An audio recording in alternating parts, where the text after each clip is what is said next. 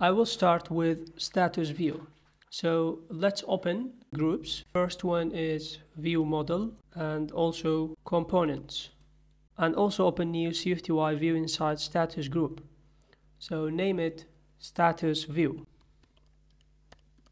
Okay, so first, we should have an view model to display our status. Okay, so open new Swift file inside view model and name it status manager.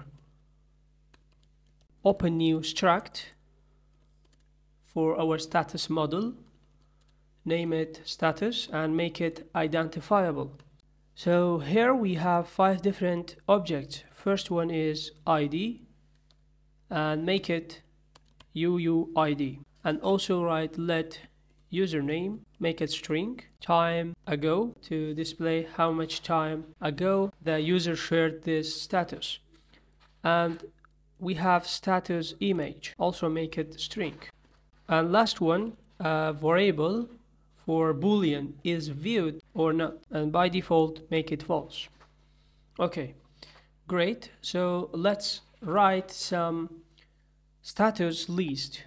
Open a class, name it status manager and make it observable object.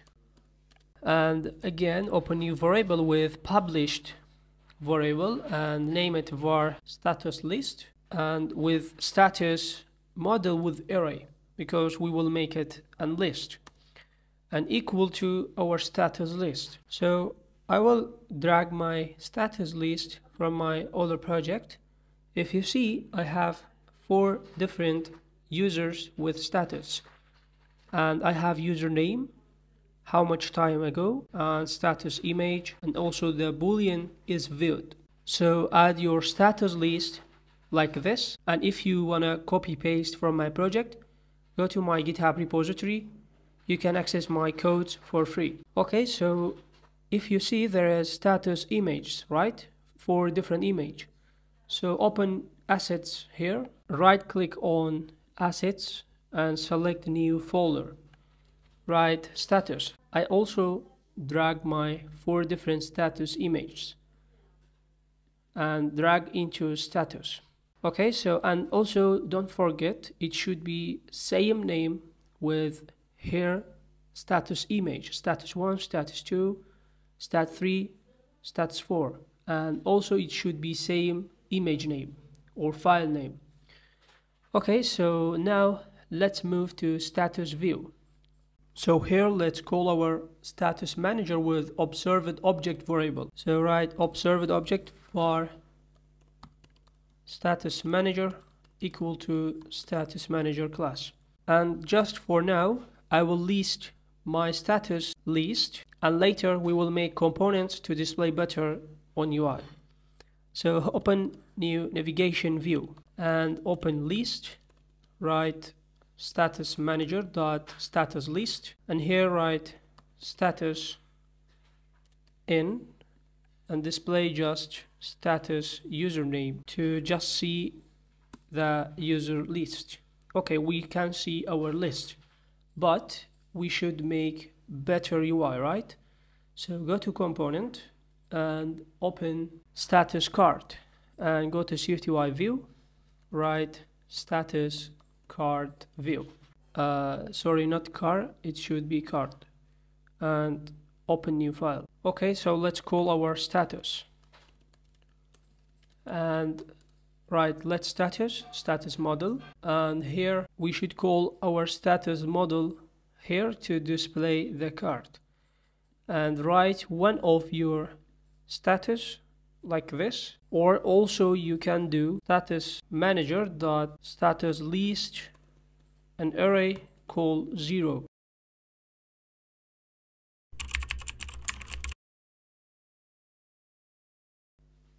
Alright, so go to inside body and open new H stack, and also again open new Z stack or Z stack, and let's display our images.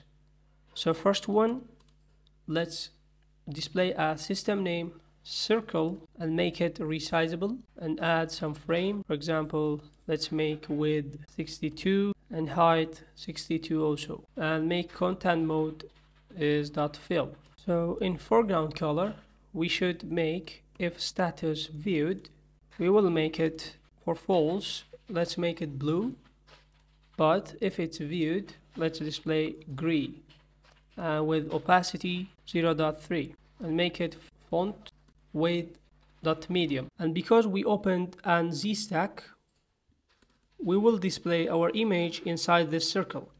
So again, open image, write status image. Okay, we can see our image, but we should make it better with adding this code lines, resizable and some frames. Also aspect ratio, content mode fill as we did in circle, and clip shape circle. And also we will add some overlay and add some offset to display correctly. Okay, so we see our image, and under this Z stack, open V stack to display username and time ago inside this horizontal stack to display and horizontally. But we opened new V stack to make vertical username and time ago. So open two different text. First one is status dot username and status time ago. Write font dot headline, this one, and other one is font subheadline and foreground color gray and make it bold. Also you can add some alignment to V stack, make it leading, and add some spacing, maybe 5. Okay, again in components, open new SwiftUI view and write status list view. Write observed object var status manager equal to status manager. Okay, here open new section and let's add some header. Write recent updates, and inside this section we will display our status card. So open list and write status manager and status list, status in, and let's display with our status card view. So if you remember, we had status and write status model equal to status, but for now we can't see, that's why we will add inside status view and form, but let's display with an V stack just for now. So add a V stack to see the status. Okay, great, let's zoom in a little bit. So it looks great. So delete this V stack, we don't need it because we will list it inside our status view. So delete this list and open form, and this form that will be display our status list view. And you can delete the status manager.